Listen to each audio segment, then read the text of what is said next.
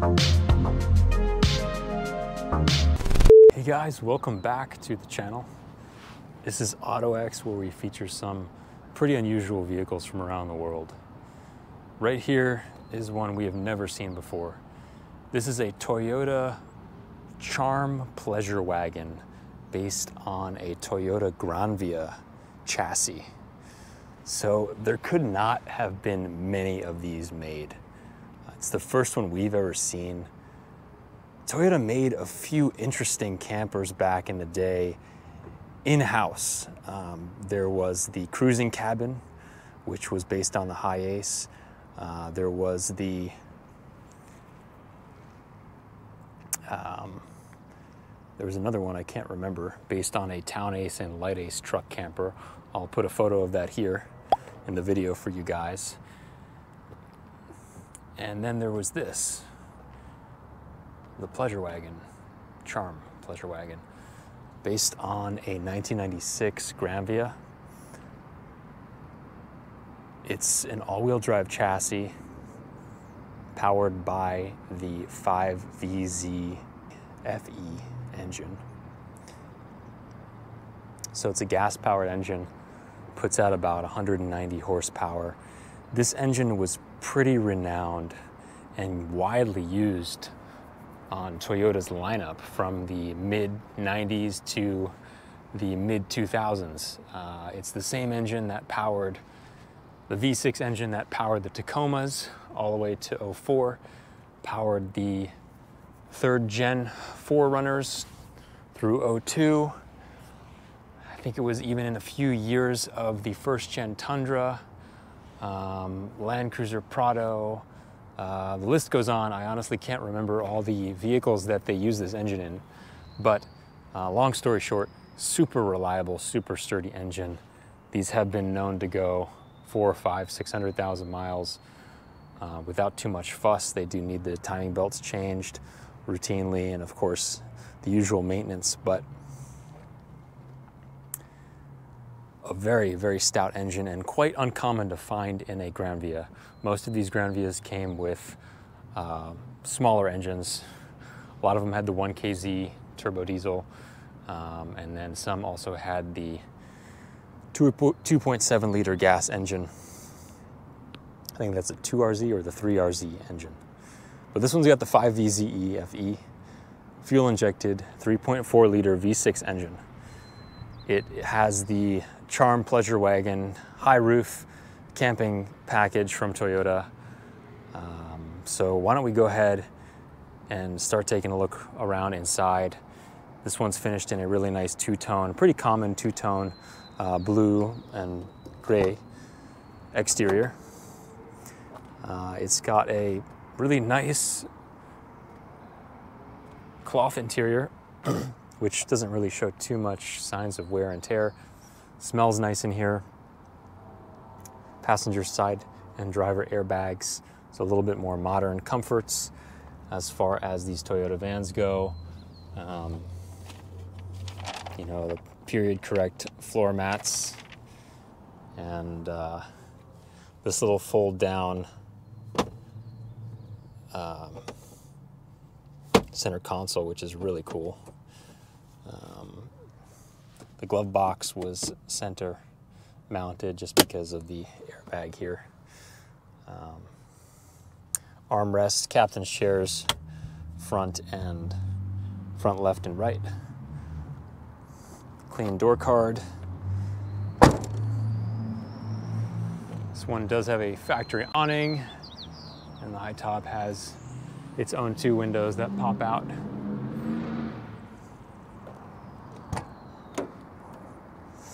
Taking a look at the driver's side, really clean example.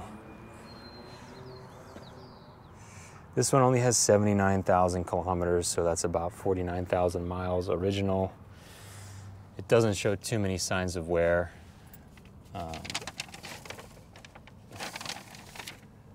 Just a nice tidy rig, very unique little camping package. Hop in here, see if I can show you guys some of the interior.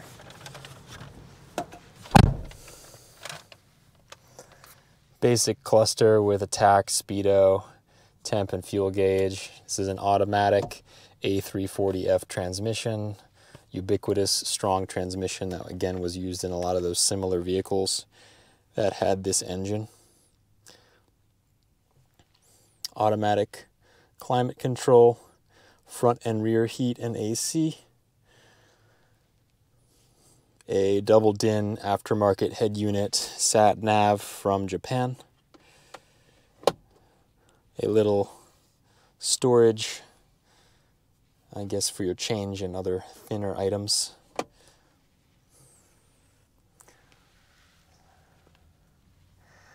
So let's go in the back.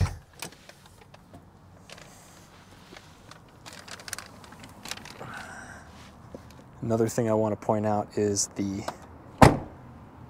factory Toyota rain visors, which is nice to have if you're camping. You can roll down the windows and not have any water intrusion.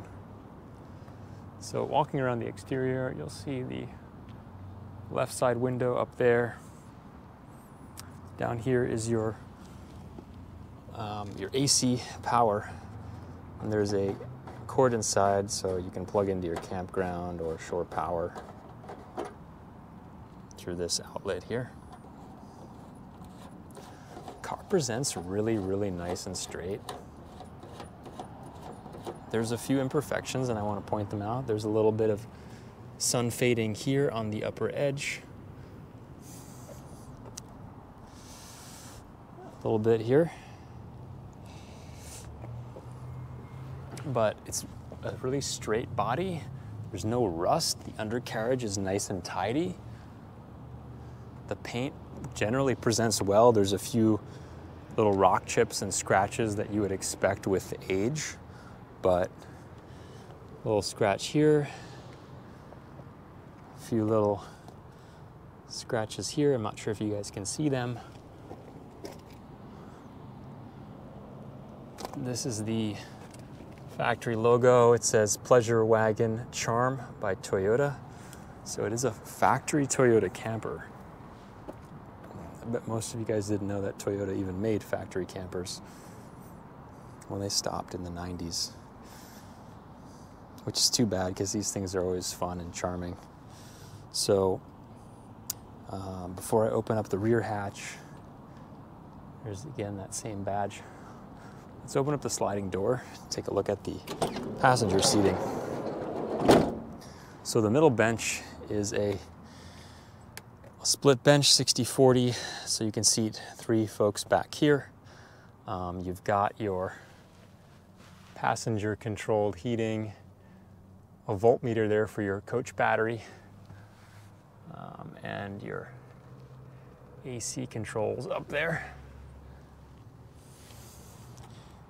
This seat back also has double purpose, so if you flick this little switch right here, or lever rather, you now have a little cubby storage, cup holders on the back of this seat, which is kind of neat. And then that just flops back up. Seats are on track, so they can go all the way back as far as you can see, and they can come up as well. So there's some versatility there. A really cool luxury feature is these footrests, kind of like something you'd see on an upper class of a plane or a train. They both fold down and you can rest your feet for the passengers. Nice little deluxe feature there. I get a kick out of it.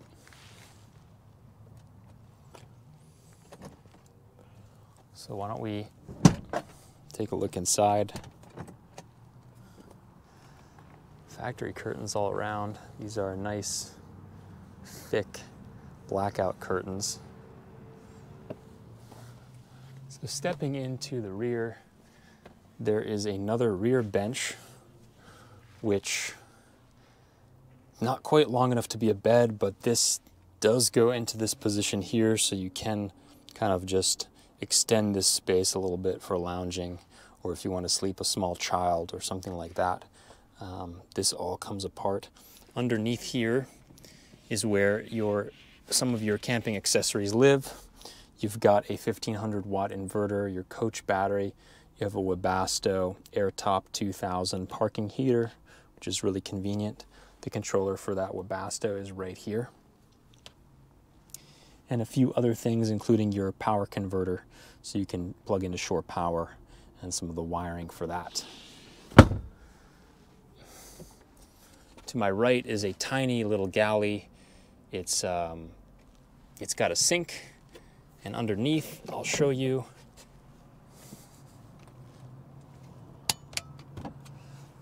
it's got a little drain going to your gray water tank. This is your shore power cord for the exterior, and here's some sun screens for your exterior window. It doesn't seem to be complete, so I would encourage someone, this could use a faucet, which does not appear to be included, and a freshwater system, but that shouldn't be too hard to figure out. Most of the components are existing.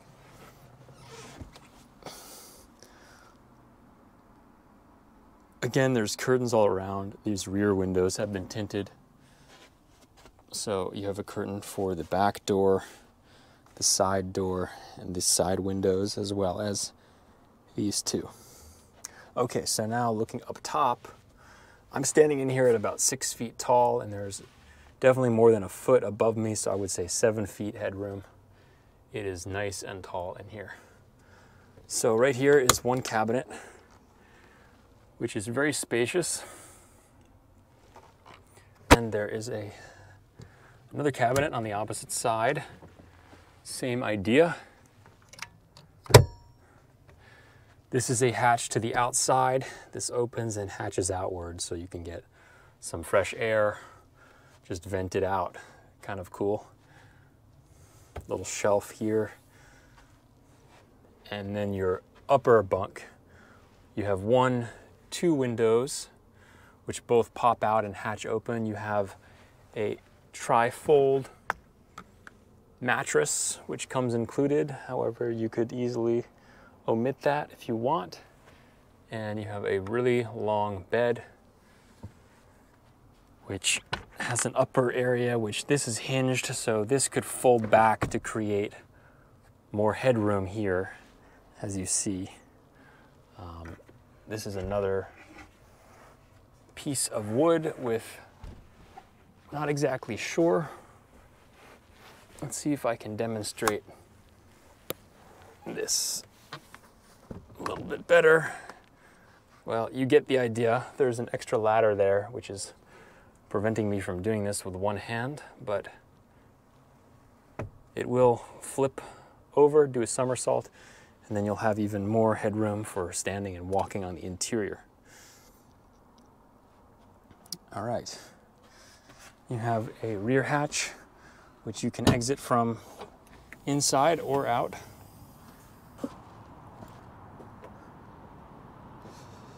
And this acts as a nice rear awning as well. So if you wanted to camp out and do some cooking here in the rain or bad weather, shouldn't be too hard to do that and stay dry. All right. Why don't we fire up the engine? Let me close up some of these things here.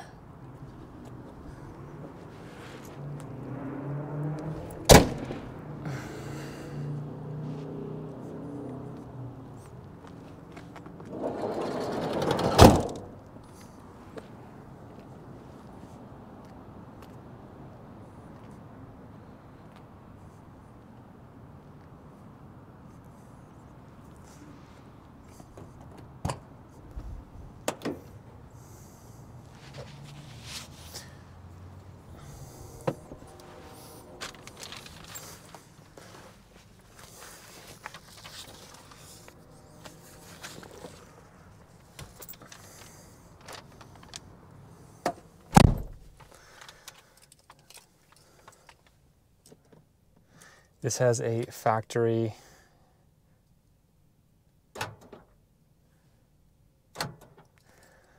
key fob that remotely unlocks, which is a nice feature for 96. Engine fires right up. No surprises there.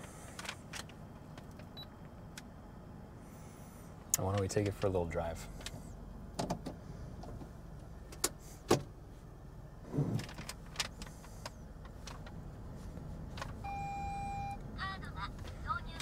That is your Japanese toll card reader, which speaks to you every time you turn on the van, reminding you that you do not have a toll card inserted, which is fine because we're not in Japan.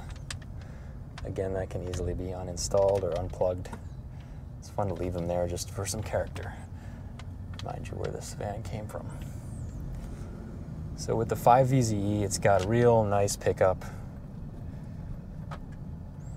More than you would need in Japan, certainly.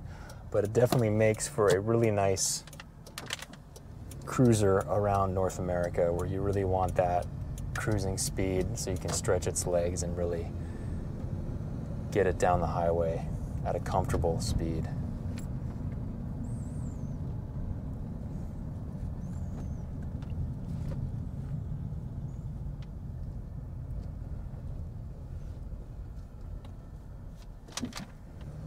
It's a nice quiet van. The seating position is quite nice. A little bit more upright than you would expect from a passenger car. So you have really good visibility out the front, left and right. Underneath your foot on the pedal, you feel like you've got a whole lot of room for power to pass and cruise and do really whatever you need to do down the road. Power is sent to all four wheels by Toyota's, was formerly known as the all-track system. So it's an all-wheel drive system with a viscous coupling, making it a very, very good system because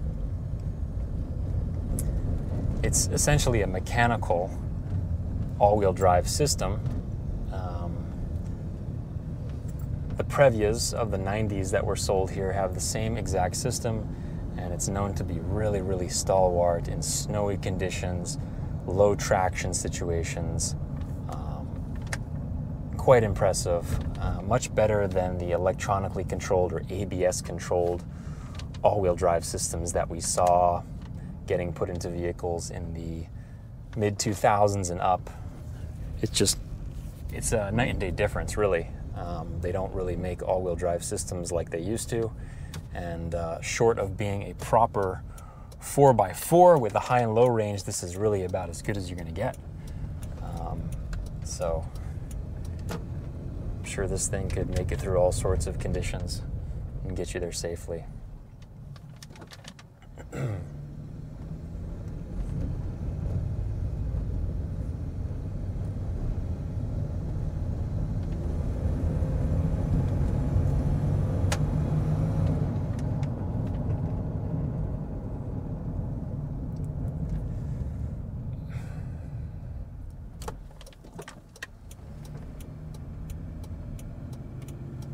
So I want to go ahead and turn the air conditioning on.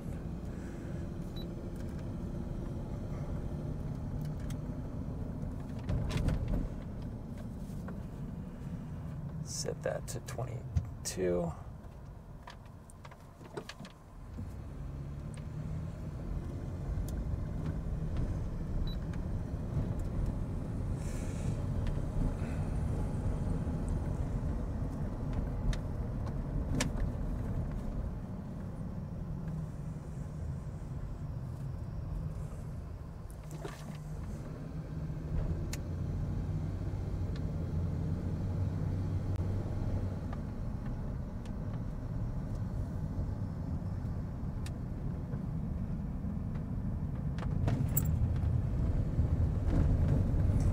That's blowing nice and cold.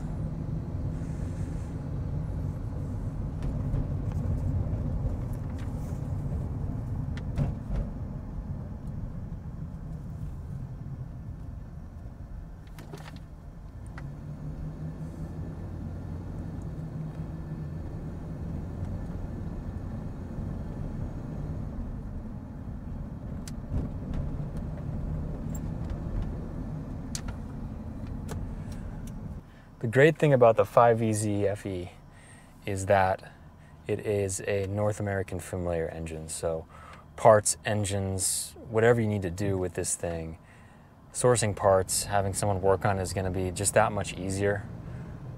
These engines were sold in large numbers here. And so many of them are still rolling around the roads in all sorts of Toyota. So that is a nice peace of mind that servicing this thing and keeping it going shouldn't be really too much of a hassle in North America.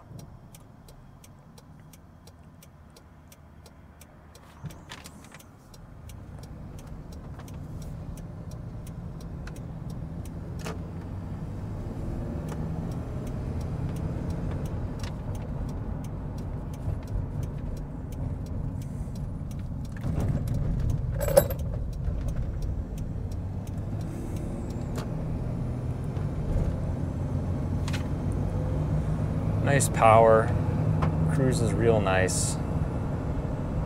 Very quiet in here.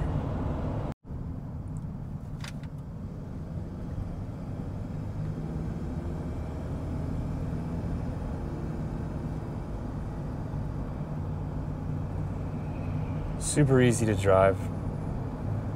If anyone's on the fence about right-hand drive, being scared about that, come on down, test drive one of our vehicles, and after 5-10 minutes, you'll feel super comfortable. All worries will be out the door.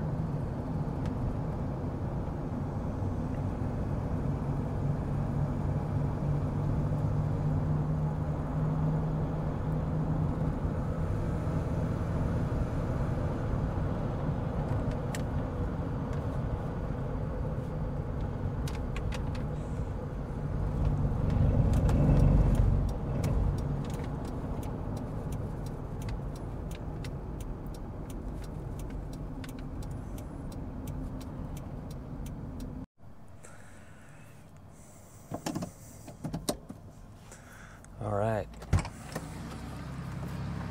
As always, thanks for watching these videos, guys. Really enjoy making them.